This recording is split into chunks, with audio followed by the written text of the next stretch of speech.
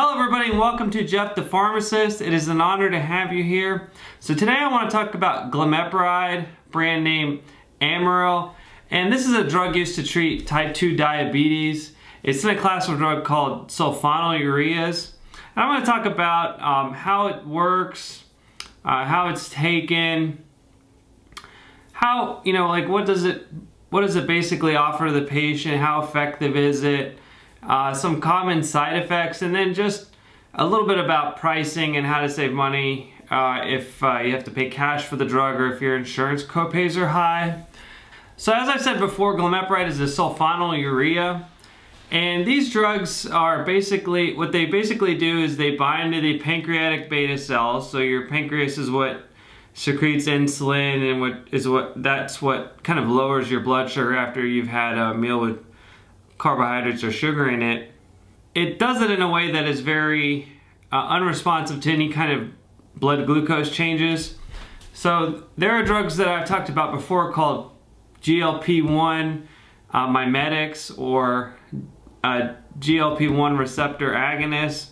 What these do is they also increase the amount of insulin coming from the pancreas, but they kind of respond, it's sort of responsive to how much blood glucose you have. But with a drug like Glimepiride, or really all sulfonylureas, the drug will increase the amount of insulin coming from your pancreas, whether or not you already have low blood sugar.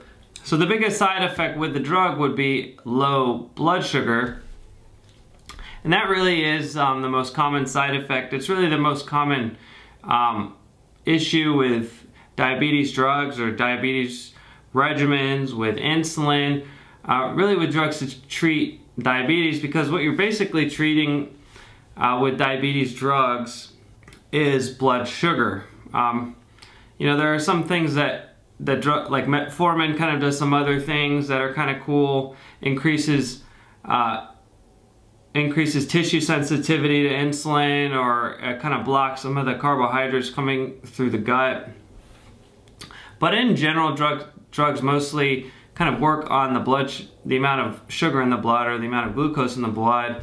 And so Glimepiride kind of does it with a heavy hand, so that can cause hypoglycemia. So just to ask you, what do you guys think is worse, hypoglycemia or hyperglycemia? So hypo being low blood sugar, hyperglycemia being high blood sugar. So yeah, you're right. So low blood sugar is worse. So hypoglycemia, if it goes low enough, can be fatal, can cause coma, death. So there's basically a kind of a spectrum for hypoglycemia. If you're somebody without diabetes and you've kind of started fasting, especially if you're on a diet that is high in carbs and high in sugar and stuff, your body's kind of used to having to deal with a lot of sugar in the blood. If you were to fast, that kind of a shaky feeling that you experience, that's kind of the beginning of a hypoglycemic kind of episode.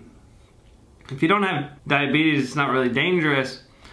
But if you do have diabetes and you're taking diabetes drugs and you feel hypoglycemic and that gets worse, it can turn into irritability, mood changes, and if it gets even worse, coma and death. So it's a very serious side effect. Hypoglycemia is very common with all diabetes drugs. So does Glimepiride work? And it actually does. It's pretty effective. I'll show you this chart here, and this is monotherapy. So most people won't be on monotherapy. Most people will be probably on Metformin already. But it looks like it reduces A1C in a 22-week trial. It reduced A1C by about 1 point. That's pretty good for diabetes drugs, especially for non-injectable drugs.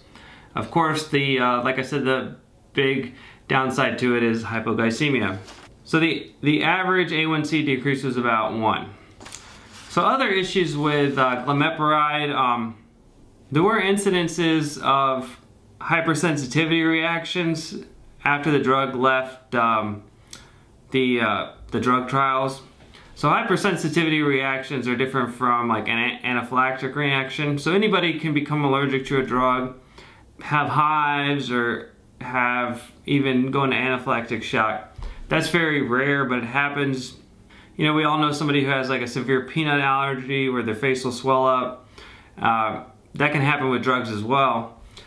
Hypersensitivity reactions are a little different. These are weird reactions that occur with drugs.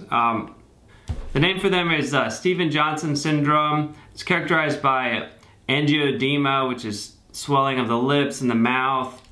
And Stevens-Johnson syndrome is really terrible. I don't want to get into graphic detail with it. It's extremely rare, and it is a side effect of some drugs, not just Glimepiride. And it's not a common one at all. It's extremely rare. It was, you know, the drug had to be out in the community for a while before they even learned about this. But it is something that is listed in the package insert, and it is something that you know, people should know about. I think, you know, hypoglycemia is a much bigger concern, much more likely, but Stevens-Johnson syndrome and angioedema are issues that are out there. Stevens-Johnson syndrome is also one of the 6 most messed up side effects that I talked about in one of my earlier videos, and it is pretty messed up. There's also something can happen called hemolytic anemia. That's where basically the blood cell counts go down and red blood cells are kind of killed. So that occurs in somebody with 6 GDP deficiency. So you probably wouldn't know if you had this unless you had some issue like this, or if you had some kind of genetic testing. So that is an issue as well, which is extremely rare.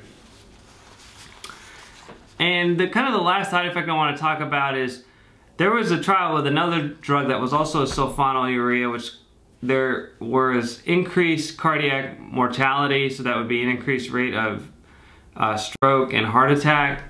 That wasn't necessarily seen with Glimepiride, but it was something that occurred with another sulfonylurea that was not marketed, so it is kind of mentioned in, because it is that drug was also a sulfonylurea. So I think the biggest sort of concern with Glimepiride is hypoglycemia. If you do have to pay cash for the drug, I do have a prescription drug savings card, so don't pay cash for anything like straight up cash without at least testing the card, giving it to the pharmacist and seeing if that works. One other thing to consider is that insurance companies or prescription drug management companies, what they're doing is they're passing on more and more costs to the customer. So what we're seeing in pharmacy is that a lot of times that the actual copay is higher than the cash price for it with a discount card. So that's something also to consider if your copay is high. Like if you were taking Glimepiride and you had a $40 or $50 copay for it, the prescription savings card would be cheaper. So I hope you all found this interesting. If you did, please give me a thumbs up and please subscribe. It's an honor to have you watching. If you have any comments, just leave them in the comments section below. I've had some very colorful comments. You know, I just talked about Stevens-Johnson syndrome. Somebody left me a comment which I thought was funny. He said I should wear a Grim Reaper hood and carry a scythe when I talk about side effects. I just want to throw these things out there. I know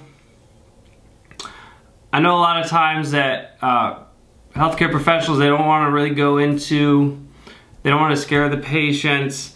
It's difficult to be nuanced about side effects sometimes because they're not all that, some of them are not all that common. Some are, but the more serious ones are usually not that common unless it's like a cancer drug or something. But for diabetes drugs, things like Stevens-Johnson syndrome, angioedema, or anemia, they're not that common, but it's good to be aware of these things. I think that patients can be intelligent and nuanced about side effects and things. I think it's better that they're not left in the dark. So that's kind of why I'm making these videos. So I hope you guys find this interesting. If you do, please give me a thumbs up and please subscribe. I want to thank you guys for watching. Thanks a lot.